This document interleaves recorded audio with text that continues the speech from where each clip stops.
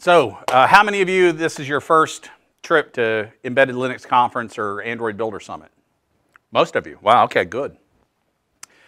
Yeah, I've been speaking at Embedded Linux Conference now since 2007, and Android Builder Summit, when they started having those, I started speaking at those as well. I've spoken on a lot of different topics. Most notably, I was a keynote, I guess it was 2 years ago, on talking about the Internet of Things, what Tim was talking about.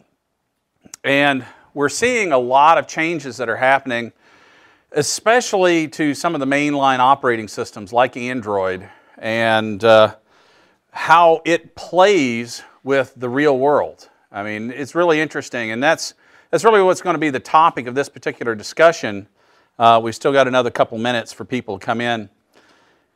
But when we take a look at how much progress Android has been able to make over the past relatively few years. I mean, we're only talking, what's 4 years? Well, 2007 was when Google acquired the Android folks from what used to be Danger, Inc. And they've made some pretty big strides. They've had their hiccups. Of course, we all know about the problem that came about when Google decided they were going to go off and do their kernel and not interface with the rest of the real Linux community. I was very fortunate to have gotten a Google Nexus 1 as a "we're sorry" gift from Android, from the Google folks. They showed up at the Embedded Linux Conference and said, they had 2 pallets of cell phones, and they go, "We're really sorry we screwed up the kernel community. Here, take this. And maybe this will help assuage your ruffled feathers." It did, for a little while at least, till I couldn't upgrade the phone anymore. And then it's like, okay, well, it's a nice little handset, but not much else. All right, well, we are currently on time, so let's get working here. My name is Mike Anderson, and I'm a chief scientist for the PTR group.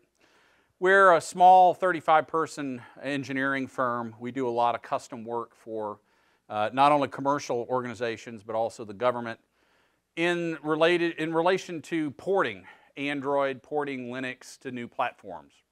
So one of the major things that we're starting to see is that as Linux starts to become, and Android, of course, obviously, starts to become so pervasive, we're now in a position where management is coming into a new project and saying, what I really want is I want to be able to have this really cool GUI sitting on top of everything, and I still need to be able to do all my real-time control. I still need to be able to do all my embedded systems work, but I want to use this Android front end.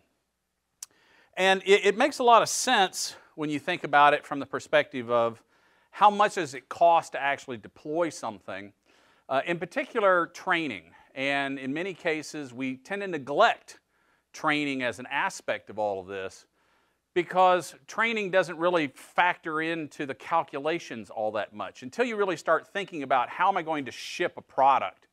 What do I have to do in order to be able to get the user experience in such a way that I don't have to have a support desk to sit there and answer phone calls saying, I don't know how this works. So fortunately, one of the things that's happened for us, and I really have the guys at Apple, I really say thanks to those guys, because they did a lot to establish the whole concept of the swipe and the pinch and zoom and everything in everybody's mind, so that now if you take a look at the install base for smartphones and tablets, it's billions of devices.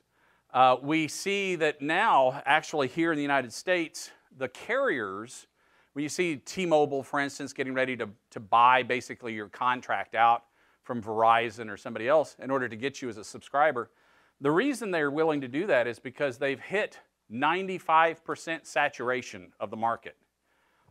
95% of all of the people who could buy smartphones have them. There is no more market to be had. There is no new niche to push into if you're a smartphone vendor. However, as Tim indicated in the discussion that we just had in the keynote, there are new markets that we can push into with Android. And that's the key of what we're going to be talking about here in this presentation. So we'll take a quick look about Android in the outside world and how we deal with devices in the outside world. We'll look at strategies for adding new sensors. Now, the traditional Android approach, and then the approach that we're going to talk about in more detail here, which is adding external microprocessors. We'll briefly touch on what does it mean if we would to say that we had a real-time Android. What exactly would that be? And why, leading from the real-time Android, why we need to seriously consider the use of external microprocessors for doing most of the work. Then we'll take a look at some interesting approaches. One is to actually write code for the microprocessor or the microcontroller.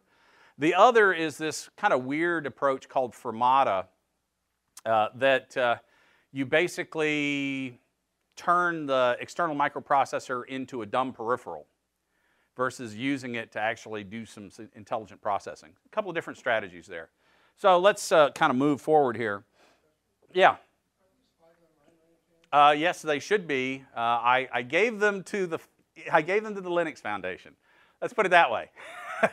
You should be able to download these. If not now, shortly. But, and of course, you can always send me email, mike@theptrgroup.com. If for whatever reason you can't find it, then by all means, send me an email. I'll be happy to send you a copy of it. All right, so how does Android deal with devices today? That is, physical sensors and things of that sort. Well, Android in libsensors has got an implementation for many of the most common sensors that we'll encounter in a cell phone, in a smartphone. We've got gyros and accelerometers and a compass and a GPS and all that sort of stuff. All of that's integrated in through libsensors and the sensor HAL. So the hardware abstraction layer is there specifically to try and abstract the details of the Linux hardware driver implementation from how the user will see this device in the Java framework. Adding a new sensor to the platform, let's say we've picked a sensor that does not exist. We want to do something through I²C. And there is no existing sensor that uses that particular interface that's available on our phone. How would we go about adding that? Well, normally that would mean that if we were going to pick a sensor, say a heart rate sensor for heartbeats and heartbeat monitoring. I mean, we're starting to see a lot of this stuff happening now for Android in the medical community, where they want to have the equivalent of a Holter monitor, for those of you who ever had heart monitoring done for you. Well, the Holter monitor, they put all kinds of little electrodes on you, and then they have a little recorder, which is literally a cassette tape recorder, and it sits there and it records your heartbeat over multiple days. And then they play that back through and they kind of digitize it and look at it and go, oh, well, he's got a problem with arrhythmia or whatever. Well, if we were to have something like that, that would be implanted inside of someone we're interested in monitoring 24/7, and had that then tied to his smartphone, and I say he in the sense of the generic third-person sense of the word, not male versus female, but have it keyed to their smartphone so that if we think about how to resuscitate someone who's having a heart attack, there's this thing called the golden hour. And if you can get medical care within the golden hour, the first hour after the event actually occurs, chances of survival are outstanding. Every minute past the end of the golden hour, things start to deteriorate pretty quickly. So if we had a way of adding a sensor to Android so that when that heart attack first occurs, it immediately reaches out and contacts the doctor. It determines, based on the GPS location, the closest hospital and contacts emergency care facilities so that they can then reach out and have somebody there within that first hour. That would be a tremendously powerful tool. However, in order to add such a sensor to Android, we would have to download the AOSP sources. We would have to go in and modify libsensors. We'd have to add a Linux driver to the kernel. We would then have to physically figure out how we're going to connect it. All of those things come into play here, where we might be able to do it for a single phone or a single platform. But the chances of us being able to do that for every phone, very slim. So how do we then say, all right, how do we add a sensor outside of the Android open source platform?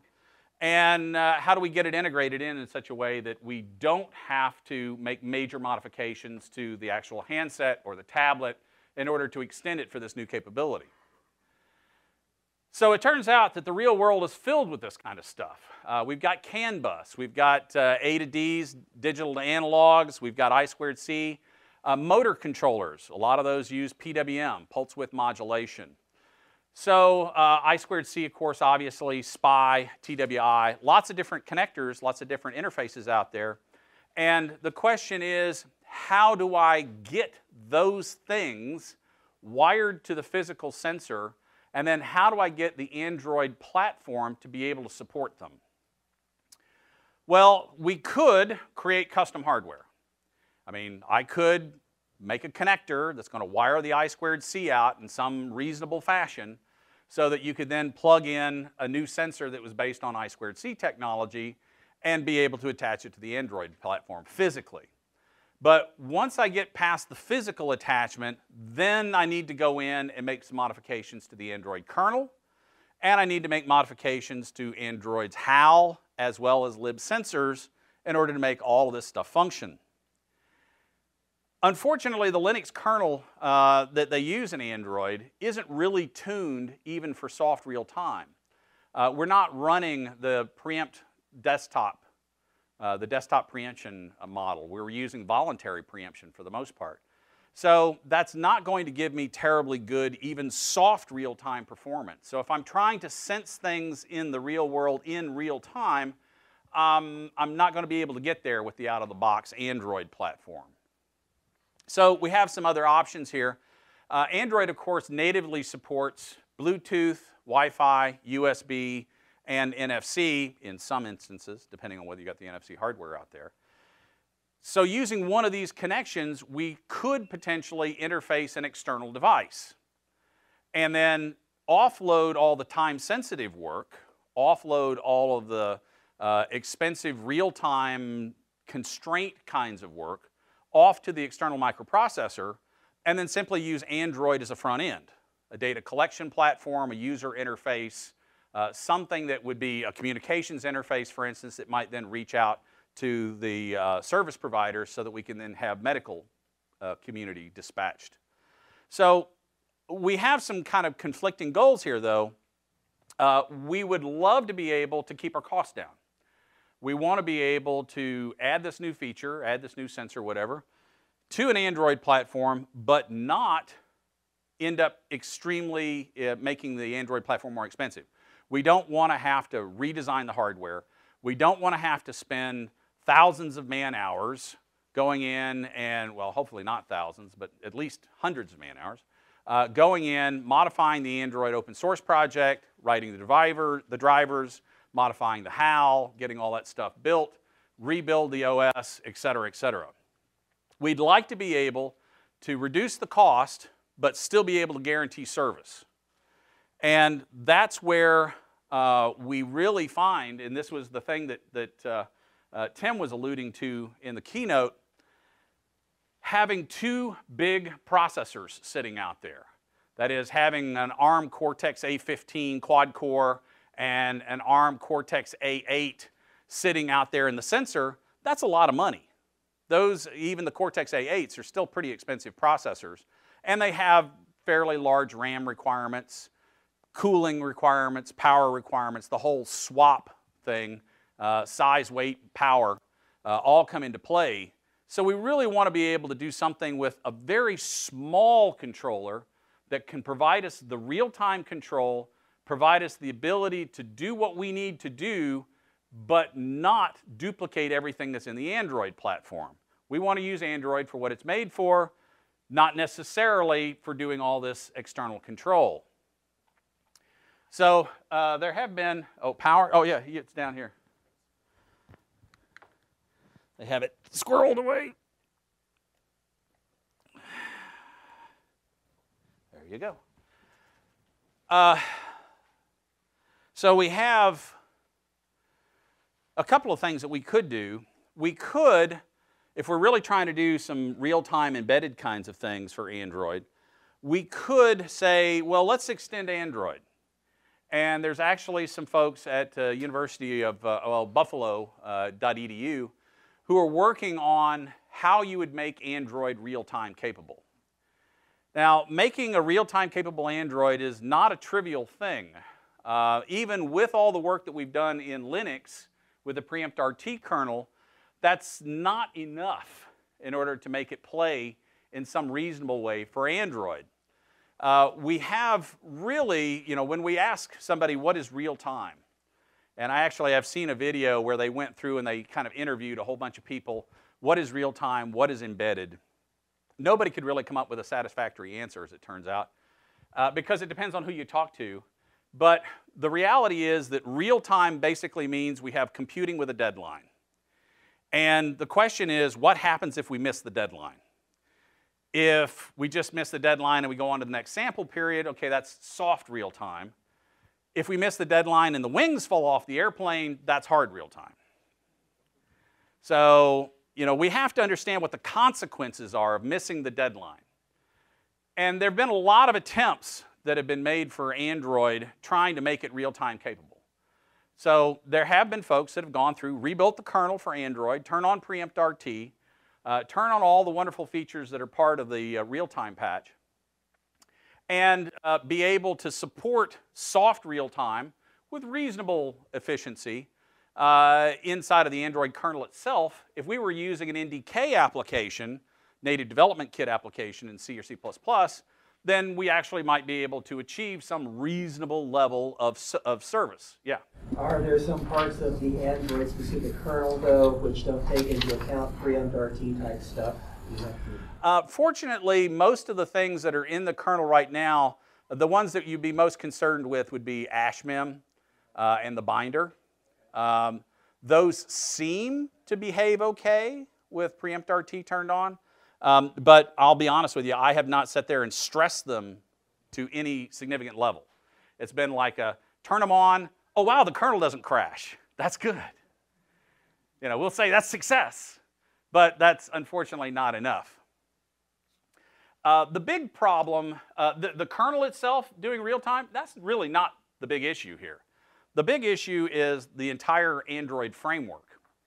The Android framework, in spite of all the fact that all the people that have looked at this, we've had some really talented developers looking at the Android framework quite a long time now. But the problem is that the Dalvik VM is still a VM. It is optimized for particular types of behavior. It's optimized to make a handset, a smartphone, a tablet, behave well for user interaction. But anytime there's a human in the loop, we immediately have soft real time, at best. Because I don't care how fast you blink the plane's going to fall apart light, if the user is drinking a cup of coffee and they don't notice it, the plane falls apart. There's nothing there that we can use in order to enforce the Dalvik VM to do what it's supposed to do. We have the advantages that the Dalvik VM is not a stack-based VM, it's a register-based VM. There's a lot of things that they've done. The garbage collection has been made better than we had in a typical Java. But realize that the real-time Java community, when they say real-time, their target is 1 millisecond. That's their target. And 1 millisecond is good for a lot of problems. Don't get me wrong. But there are a lot of things like motor control that it's not good for. Because at motor control, we start talking about 400 kilohertz and faster refresh rates in order to keep the motor spinning correctly. So there has actually been these guys at University of Buffalo have looked at replacing Dalvik and putting in a real-time Java implementation, but they quickly found that that was not a viable option. The amount of effort that they were going to have to go through in order to make this work was just too onerous. So they may revisit it. They're a university, and university, you have lots of cheap labor. You have graduate students, and so you can use that in order to research things that would normally not be economically feasible in the real world. But whether they'll come back to that or not, I don't know. They're certainly looking at it, yeah. Well, what about Android's new runtime ART that, in 4.4 you can replace Dalvik with ART? Right, so that does a lot more for you. Whether or not, I haven't had an opportunity to sit and actually characterize the performance of that, because you have to do it in light of having the preempt RT kernel in place. So it's not just I'm going to turn on ART and it's going to solve my problems. It's no. I have to turn on the preempt RT kernel. I got to rebuild the kernel. I got to turn on ART. I got to see how they interact with each other. A lot of stuff has to happen in order for us to even come close to being able to say we've even tested it sufficiently. Yeah. Okay, leaving that part aside, if you're not using Dalvik VM, you're basically ignoring all the Android user applications, right? Correct. And if you're doing that, then why not just using ordinary embedded Linux? Oh, absolutely. Well, the reason that you still use the Android piece of it is because what you would like to do is you'd like to be able to get the whole pinch, zoom, sweep, swipe, all that sort of user interface, the user experience part. You run the NDK underneath it, and it turns out that they've made a lot of extensions. Starting with Ice Cream Sandwich, they started making more and more extensions for the NDK. So that now when you're looking at games and a lot of the really high-speed applications under Android, they're really not running in Dalvik. Yeah.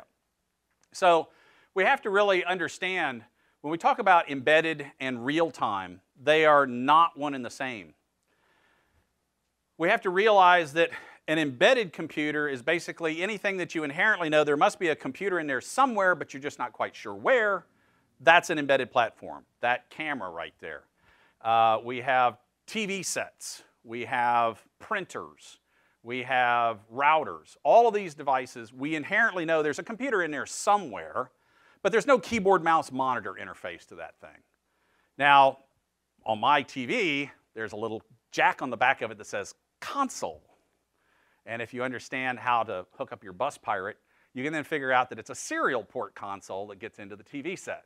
But my wife takes a very dim view of me hacking our TV set while she's watching it especially. Oh, this won't do anything. Oh, sorry, I'll have to reboot, TV set, where's the Control-Alt-Delete on the TV set anyway? Oh, yeah. All right, so the embedded space is actually quite a bit larger than the real-time space. And the real-time space just simply means we're focusing on deterministic behavior. Now, determinism isn't necessarily faster, and that's one of the kind of the interesting problems that we run into with the preempt RT patch, because we can get very deterministic behavior out of preempt RT with a little bit of tuning, but it doesn't necessarily mean that it's faster than the non-preempt RT patched kernel. It turns out in many cases it's just deterministic. It just takes the same amount of time every time. And we're willing to trade performance against determinism in the real-time world. So then if we have the kind of intersection between real-time and embedded, now we have airbag deployment, anti-lock brakes. Those kinds of applications fall into this. Well, it's an embedded application, certainly. There's no keyboard, mouse, and monitor on your airbag deployment. It has to be real-time because it turns out that there was an issue many, many years ago where airbags on the passenger seat were killing people because it turns out that the airbag on the passenger seat was a little bit further away than it was on the driver's side, and they were using the same timing constraints. So you were a lot further forward when the airbag deployed, and it cut your neck and snapped it. Bad problem. So we see those kinds of applications are really the intersection of real-time and embedded. Well, it turns out there's a whole bunch of those kinds of problems that exist out in the world, and we would like to be able to leverage what Android does, but still be able to guarantee that we can meet our performance requirements. So if we take a look at an out-of-the-box Android device, it really isn't capable of doing deadline-based computing without significant modifications. And even if we did do the modifications, we've modified one Android platform, not all Android platforms. So that's a big problem for us if we're trying to turn this into a marketplace, especially in the medical community. So we'd like to be able to offload all the real-time constraints. We'd like to be able to offload all the weird electrical interfaces out of Android to something else, and then let Android provide the UI and the user experience. This is where the microcontrollers start coming in. So what are we talking about with an external microcontroller or a microprocessor, depending on where you went to school? There are a lot of very popular ones that are out there. They're either 8, 16, or 32-bit, depending on which versions we pick. Some of them may have a real-time operating system on them. A lot of them don't. A lot of them are running bare metal. So when you're running bare metal on top of a platform, you really have to understand how that platform, the boot sequence, you have to understand how it initializes code, you have to understand what it's going to run. Does it have multitasking? Is it interrupt driven? Is it a super loop? What is it? So it definitely implies some issues in terms of understanding how the platform runs, but there are a lot of really popular ones out there. We see the Arduino, this is the Atmel AVR processors, the PICs, PIC24, PIC32s, MSP430s. There are a lot of these little microcontrollers out there, and they are selling for dirt cheap. When Tim was talking about not having a $50 CPU, but having a 10-cent CPU, these are the kinds of CPUs he's talking about. 10-cent CPUs and less. So some of these are really, really cheap. You can buy, full-up development platforms for MSP430 for $5. That's the board, the chip, the IDE tools, everything for $5. Launchpad. Launchpad, yep. I've got 3 or 4 of them.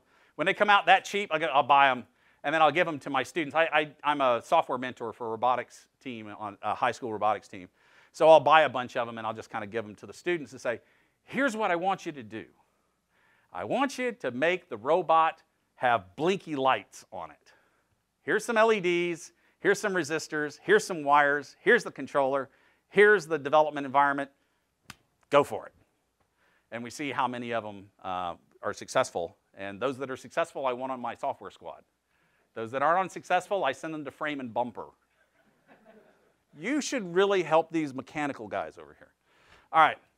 So the problem is that each one of these things has got its own kind of development environment along with it. Here's some examples. This is the Launchpad from TI. We have the Arduinos, of course. This one is an ARM Cortex M3. That one's from NXP. And then we have the yo-yo board here. Some of these have actually been modified specifically to deal and work with Android. And that's really one of the cool things, because we really have 2 different approaches to the problem here. One is we can write code to run on the microprocessor. That means we have to have the compiler, we have to understand the development environment, we have to understand the boot sequence and things of that sort. And then we write the code and we run it on the microprocessor, and the microprocessor handles the real-time constraints for us. It handles the I/O, the weird, funky little I2C and those other kinds of I/Os that are coming off the boards in many cases, and does so in its own unique API. So you're not going to be able to leverage your Linux experience here. It's going to be something completely different. This gives us the ability to offload work and use the microprocessor as an intelligent buffer, and then simply give commands or give information, give data back over to the Android side, so the Android can make command and control decisions, whereas all the real work is being done in the microprocessor. Yeah, question? So are you talking about the ADK? Partially, yes. And we'll get to that in just a second, because the ADK was something that Google did that unfortunately it really hasn't taken off. And that is really unfortunate, because it had a lot of potential. And a lot of it was because, well, we'll get to the reason why in just a second. All right, there is an alternative approach, and there's this thing called Firmata. In the Arduino world, they call it Firmata. Basically, it's a special type of firmware. And we'll get to what that is in just a second. So here we've got some example development environments. This is the Arduino development environment over here. We have the Launchpad development environment. This is based on Eclipse.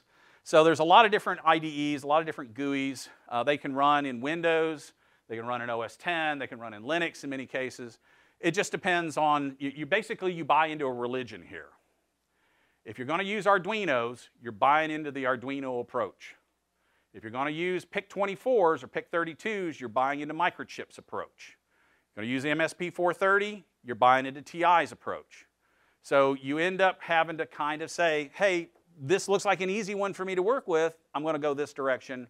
Maybe it's the right direction, maybe it isn't. Maybe you have to change it a little bit later, but at least you got something started. So I mentioned this thing called Fermata.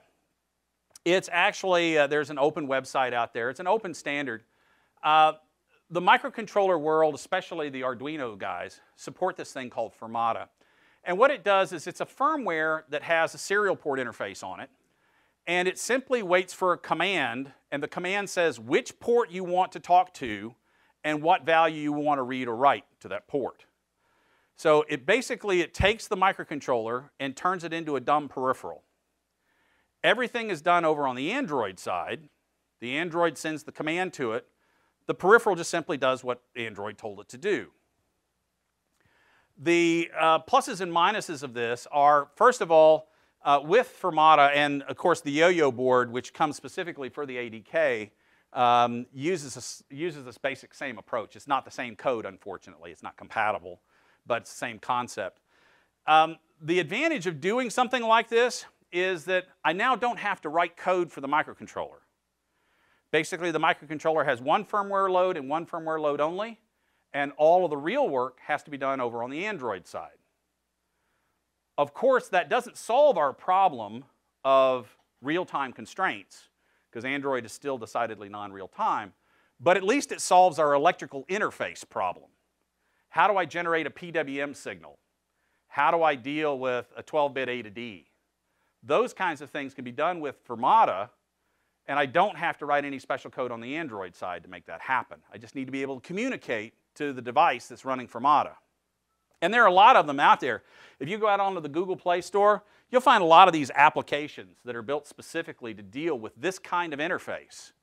So it's popular enough that there are probably 30 different apps out on the App Store that all work this way. Yeah. So it's a little unclear to me. So are these all going over the USB communication, or it can be different kind? It can be different. A lot of them actually go through Bluetooth. Okay.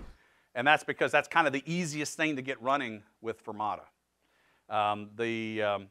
The yo-yo board can use either USB or Bluetooth. We'll talk about connections here in just a second. Yeah. Is Fermata intended to be a specific implementation or a generic term? Well, it is a specific implementation that has become generic. It's like Xerox. We used to say we're going to Xerox something. Now it's just kind of become a generic term. Firmware, or can many things be Fermata firmware? Many things can be Fermata firmware. It's an open source project.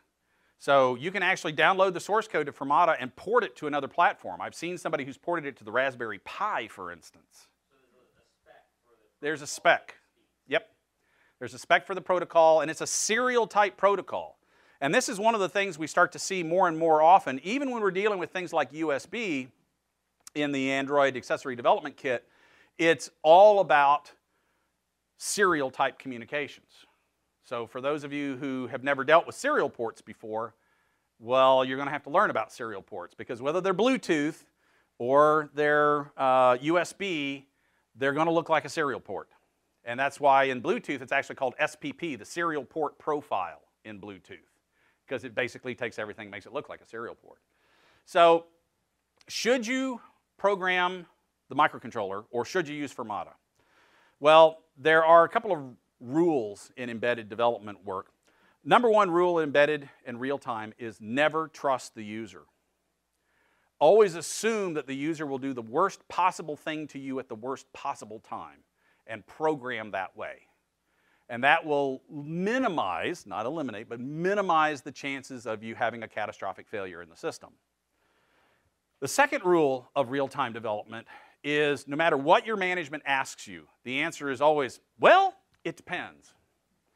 Management hates this answer, but unfortunately it's really the only answer we can give when we're dealing with embedded and real-time applications. Because it almost always depends on something. Do we have enough memory? Do we have enough bandwidth of the CPU? Is the bus working correctly? There are so many factors that come into play in trying able to meet deadline or constraint-oriented computing that there's no guarantee until we try it. And then we may find that we need to tweak this bus setting somewhere. Maybe the read, modify, write cycle isn't working correctly, whatever. Crazy stuff happens. Using the from auto approach is a quick and easy, quick and dirty way of doing something. You don't have to worry about the microcontroller. You basically abstract it and make it a dumb peripheral. But that means that now you're going to be doing a lot more programming on the Java side or on the Android side, whether you're using the NDK or you're using Java. And you're going to have the electrical interface, but you're not going to have the real-time capabilities that you would have if you program the microcontroller. If we program the microcontroller, then we can use the microcontroller for interrupts. We can use the microcontroller for all kinds of things. But it means that we have to learn a new environment. And then interface between the microcontroller environment and the Android environment.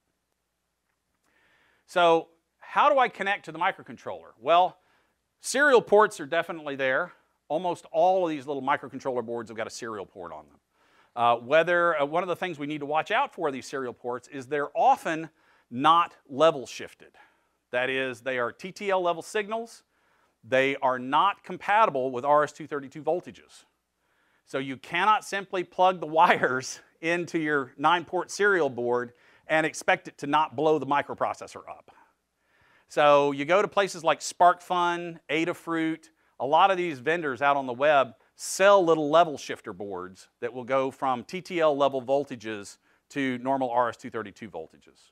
Yeah? For this, do you much run into things like 3.3 volts, 1.8 volts? Yes, and that's the other tricky part about it. And actually, this afternoon I'll be doing a presentation on how you build a Linux-based robot. And it's that 3.3 versus 5 volt thing that came back and bit me nastily. Because it has to do with the Beagle board. And the Beagle board likes 3.3 volt, and my interfaces were 5 volt. So I had to interpose an Arduino between the two in order to get them to play nicely. We'll talk about that this afternoon, though. So we see a lot of things. 802.15.4, that's Zigbee, quote unquote. Actually, today it's becoming 6-low-pan.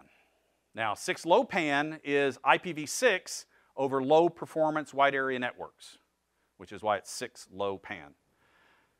With 6-low-pan, we're starting to see this show up in SCADA implementations. Now, SCADA is supervisory control and data acquisition. It's basically in the industrial process control business. So if you make petroleum, if you do chemicals, if you do anything that requires process control of any significant way, you run into SCADA systems. So we're starting to see 802.15.4 show up in SCADA, USB, of course, Ethernet, Wi-Fi. All of these have some native connection to a lot of these microcontroller boards. And regardless of the transport layer, whether we're using Bluetooth or serial or USB, they all boil down to serial communications. It's always, I'm going to format a message, I'm going to send it across the serial link, it's going to be intercepted by the microcontroller, interpreted, the microcontroller will do something with that message and then send you a message back that you then have to decode. There's no standard in the way those messages are written. You decide what the standard is for your application. Now, one other thing. Some of these devices have Wi-Fi interfaces and Ethernets available for them. In those cases, they look like sockets. So that's another option that a lot of people pick because sockets are easy to understand, and I can go out on the web and I can see billions of examples of how it's done. We end up with something that's basically a nearly universal connection.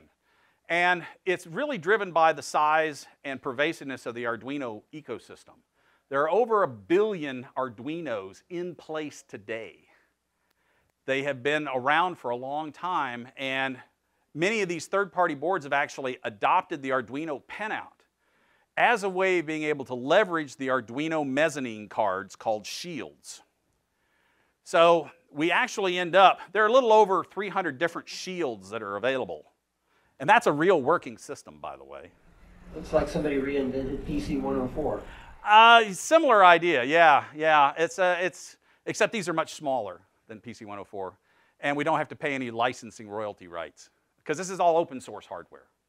So the Arduino is open source, the shields are open source, everything is open source. You can download the Gerbers, you can make it yourself. It's great. So there are a lot of shields that are available, MIDI, SD card, LCDs, you name it. It's probably got a shield available for it. And there's some really cool things that are happening that use these shield pinouts. I'll talk about those in just a second. So here's a typical Arduino pinout. We have power over on this side, so there's 3.3 volt, there's 5 volt, there's a couple of grounds. I have A to Ds here. These are 10-bit A to Ds. I have on the Arduino Due, which is the new Cortex M-based platform, it has a 12-bit A to D. I have PWMs. Everyone that has this little dash on it, that's a PWM capable line. We can use PWM as an analog output.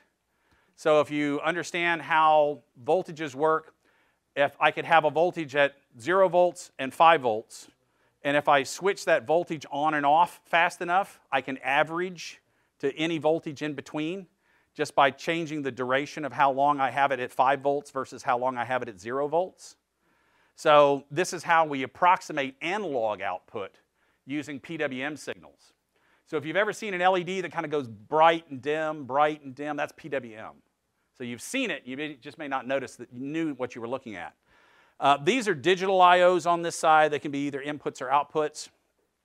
This particular platform has 2 interrupts coming in.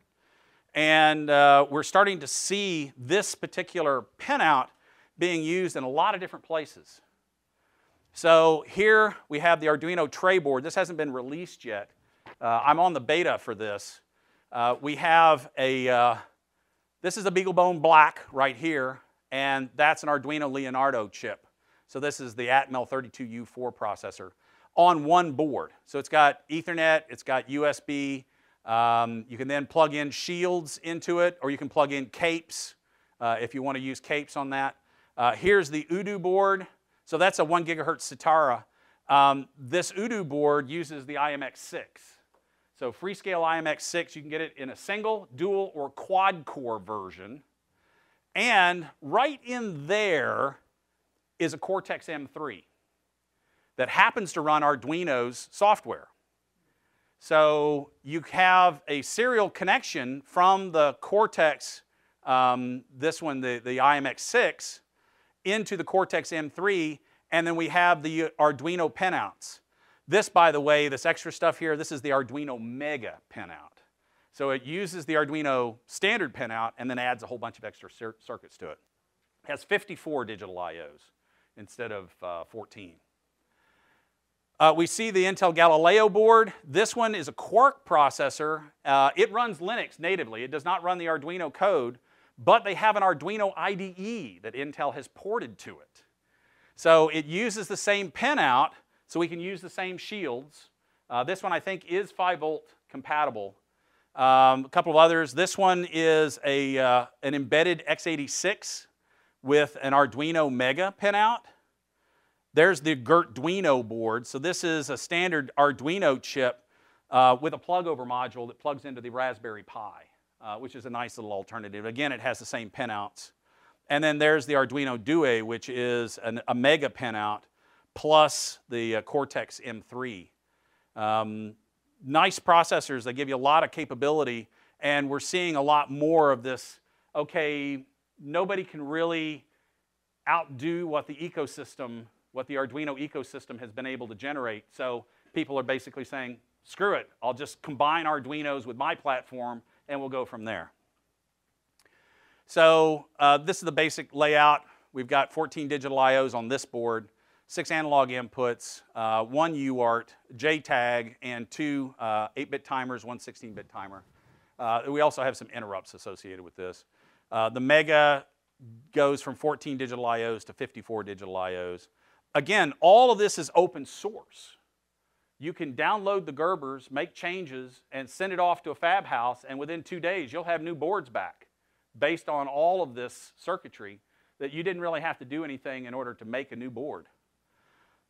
We had, of course, they do have the plug-overs for both Ethernet and Wi-Fi, so we can get some pretty decent connectivity out of this.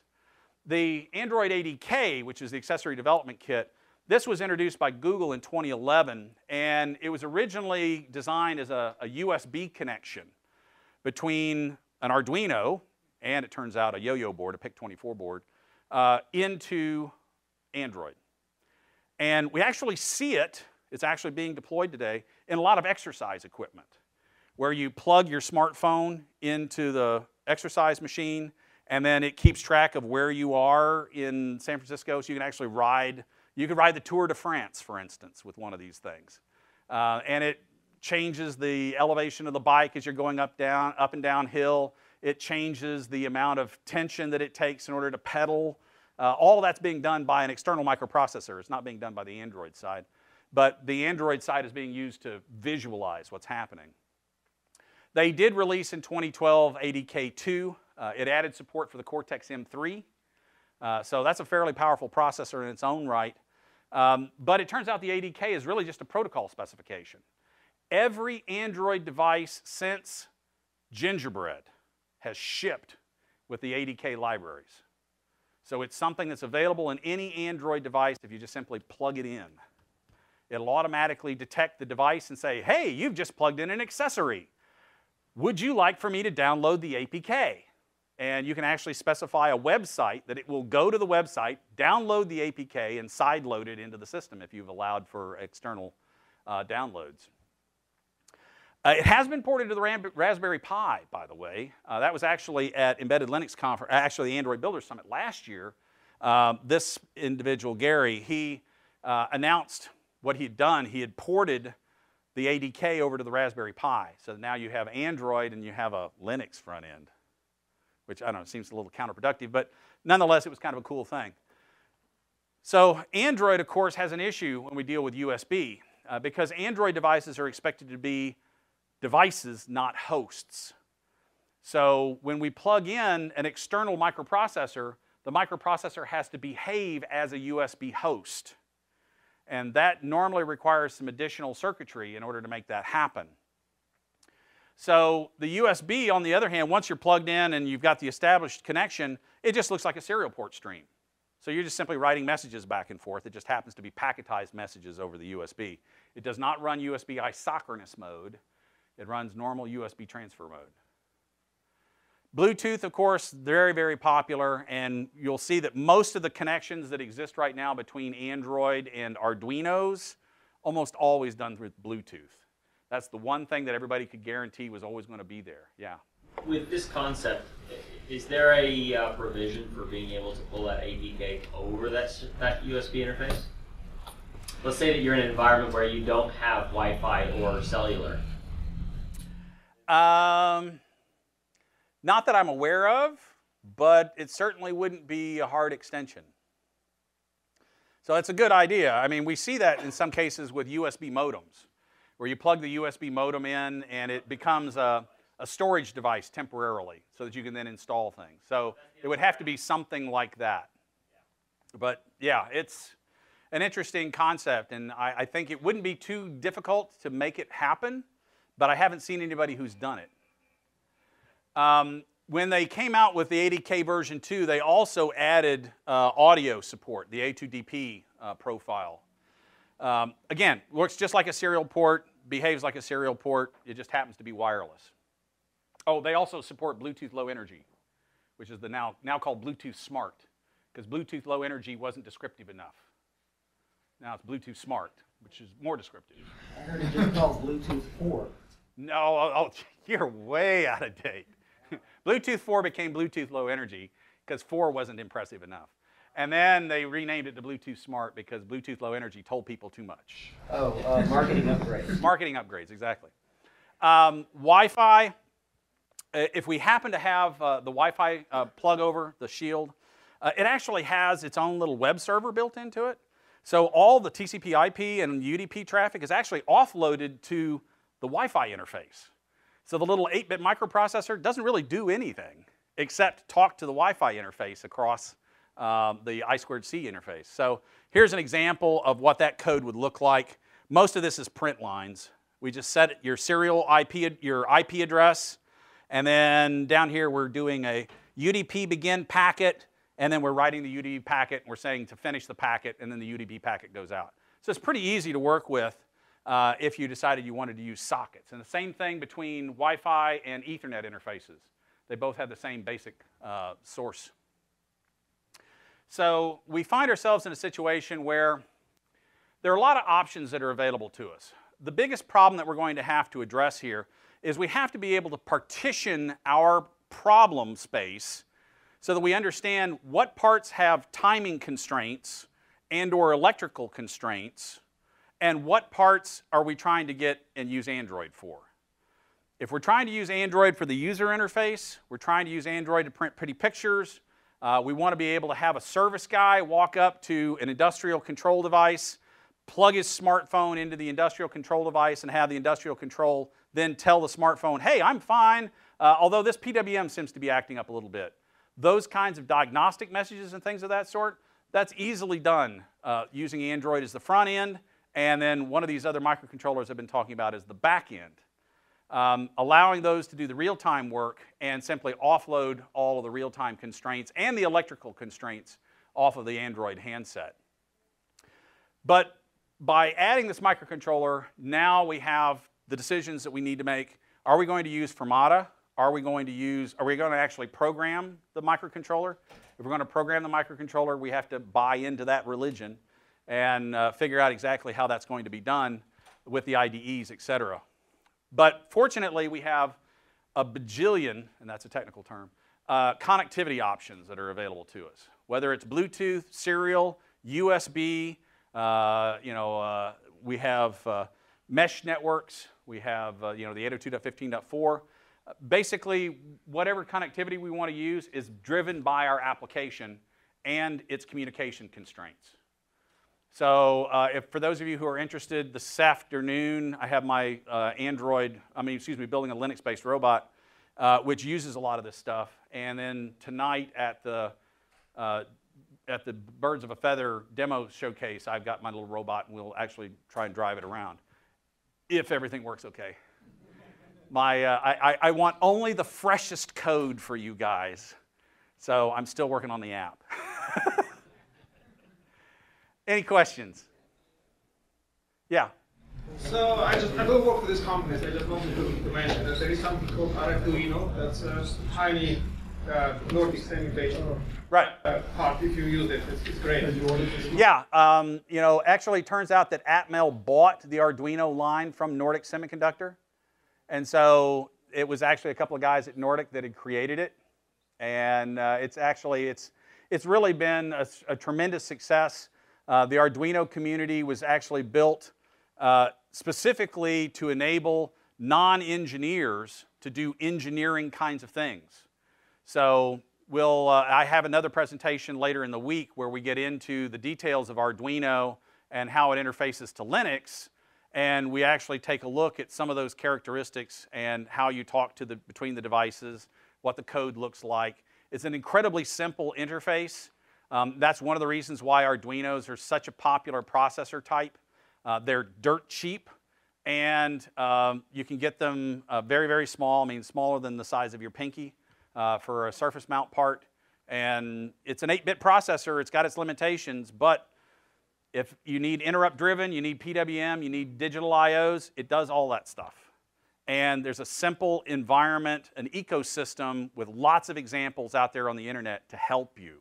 And that's really the key. That's why Arduino continues to exist in light of boards like the Raspberry Pi and the BeagleBone Black.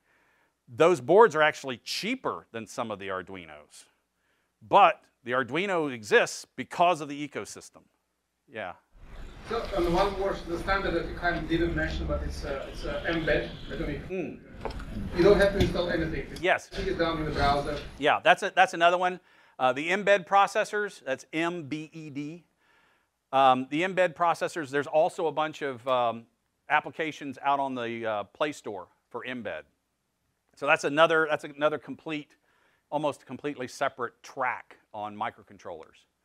So yeah, that's also out there. Now that one, well, actually I think they do have something similar to Fermata for embed. Yeah, it's more, yeah, believe me, Arduinos are not where they are because of their capabilities. They're there because they are easy to understand and there's an ecosystem that supports it. And the ecosystem kicks ass, both in hardware and software, yeah. And they were there first. I mean, you know, this is kind of at the heart of the maker movement. So a lot of your 3D printers and things of that sort will use Arduinos inside of them to control the 3D printers, all the stepper motors and everything, yeah. Right. So you can correct me if I'm wrong, but from what I've gathered so far is that the Formata model in some ways is like follows the command and control mechanism, like when it's coming, like when it's interacting. Yeah, all the command and control is moved over to the Android side with Formata. So when we have, like when all the command and control has been moved off to the Android side, I mean, how are we really solving the real-time problem? You're not. You're only solving the connectivity problem because we can't wire a PWM out of an Android handset. We're just getting past the electrical problem. It does not solve the real-time constraint problem. That's correct. Are you going to be touching upon how we are planning to like, solve the RT problem? Or? Yes. Well, that's what we were talking about back up here, where we actually program the micro, well, should we program or use Formata? And the real-time constraints, if you have real-time constraints, you have to program the microcontroller. No question about that. Okay, that's it. Thank you.